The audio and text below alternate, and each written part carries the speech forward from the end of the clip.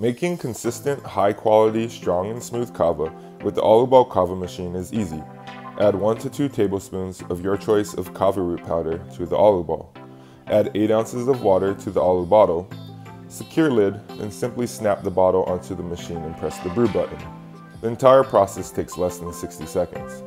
With the AluBall Kava Machine, you're able to maximize kavalactone extraction by using hotter water under pressure, something you can't do when hand shaking in AluBall. Here, we're using 160° Fahrenheit water, which softens the root for better kavalactone extraction without emulsifying the starch and fibers of kava root into your beverage. The kava this produces has an unmatched combination of strength and smoothness. A new level of kava quality now possible with the AluBall Kava Machine.